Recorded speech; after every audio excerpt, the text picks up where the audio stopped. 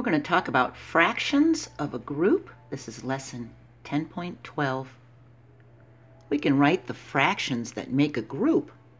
Here we have a group of 6 gems. There's 2 green ones and 4 pink ones.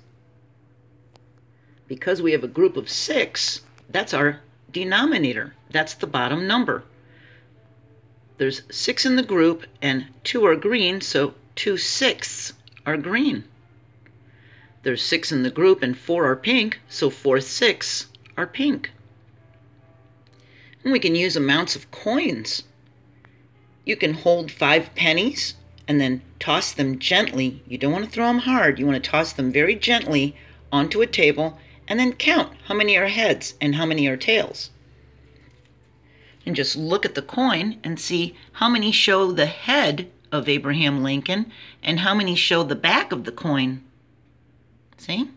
So we have 4 that are heads, 1 that is tails. And there were 5 coins, so that's our denominator. That's the bottom number. There's a group of 5, and 4 are heads, so 4 5ths are heads. 4 of 5 are heads. There was 1 that was tails. There's 5 in the group, and the top number is our numerator that tells us how many are tails. 1 of 5 are tails. See?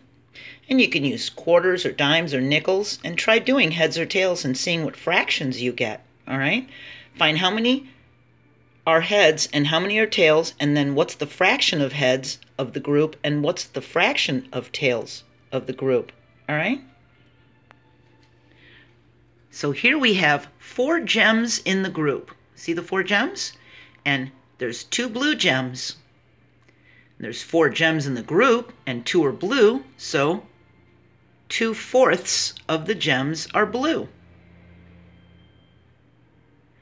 There's 2 purple gems and there's 4 gems in the group, so 2 4ths are purple. See? Now we have 9 gems in the group. 1, 2, 3, 4, 5, 6, 7, 8, 9 gems in the group. So what's the fraction of gems that are green? Well, right away we can write how many are in the group down here as the denominator. Okay? So remember I told you before that the top number is the numerator, the bottom number is the denominator, and the fraction bar separates them, but you're going to learn more about those words in 3rd grade, okay?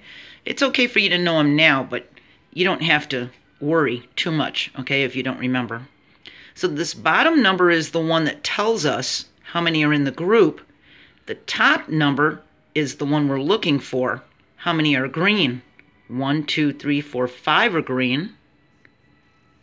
So 5 9ths of the group are green. How many are purple?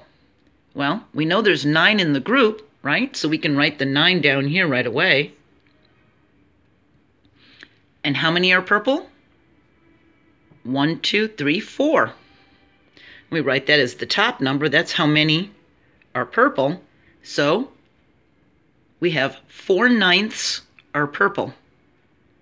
Okay? 5 9ths are green, 4 9ths are purple. There's 9 in the group. Let's try this one.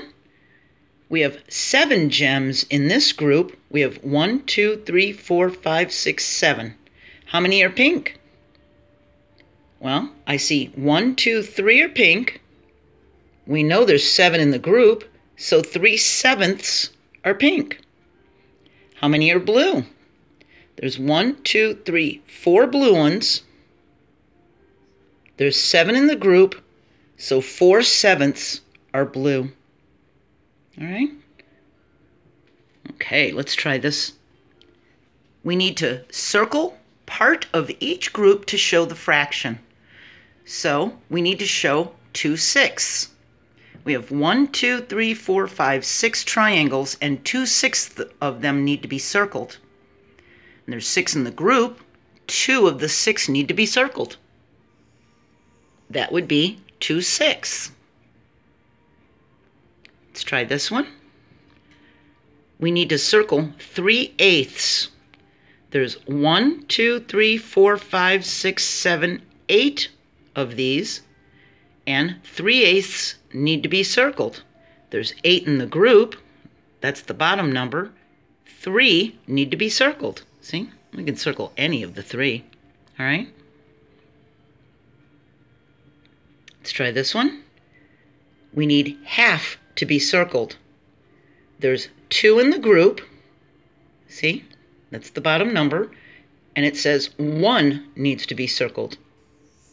When we circle one of them, then half of these are circled. See? Half of our trapezoids are circled. Let's try this. We have hexagons. 2/3 of these hexagons need to be circled. There's 3 here. That's our bottom number, how many are in the group. And this is telling us that 2 need to be circled. 2/3 of the hexagons are circled. All right? This is how many are in the group. This is how many need to be circled. Okay? Let's try some critical thinking. We've got these squares and we've got these rhombuses here. So which of these shows that half are circled? Is this showing half are circled, or is this showing half are circled? Now I know you're thinking, well, that's saying there's only 2 in the group. But remember what we learned in the last video? That fractions can be equal to other fractions? Which of these are showing that half of the shapes are circled? There's 6 here and 3 of them are circled. There's 5 here and 3 of them are circled. If you look at these, we could draw a line down here in between these 3, couldn't we? And that would be the same 3 on the top and 3 on the bottom, so that 3 would be half of the 6, wouldn't it? So if you said, this is the one that's showing half, you're right. This is not half of the rhombuses. That's 3/5 of the rhombuses, and that's not half of them, okay?